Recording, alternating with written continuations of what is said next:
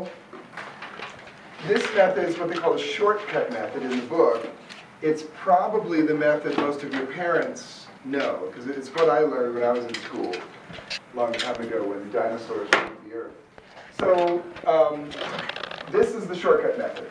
Let's do 64 times 38. Okay. I'm going to do this next part in another color so it shows up a little better. So what's the first step when you're doing a problem like this? Yes, Yara, what's the first? 4 times 8, right, which is 32. So we put down the 2 and regroup the 3 over to the tens column. Then the next, what's the next step in this one? Anyone? Yeah, Kaylee? 8 times 6. 8 times 6, right, which is?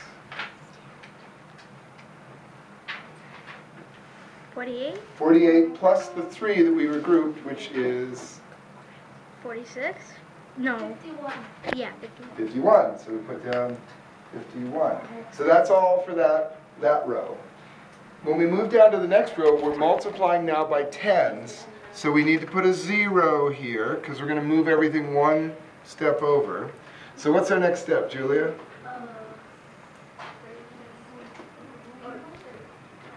3 times 4. Think of it as 3 times 4, yeah, which is?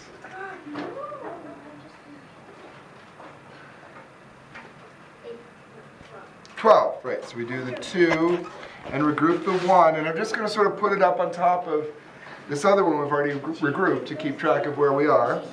What's our next step in this process? Do you know 3 times 6 is what? 18 plus the 1 we regrouped. 19. So we write 19. Now we add all this up. 2, 3, 4, 1, and then 2. Right. Nice. So our answer is 2,432. So this is what we call the shortcut method. It's faster. The thing you need to keep track of is making sure everything is in the right column. Because if it's not, then you're going to add up to something that is not the right answer.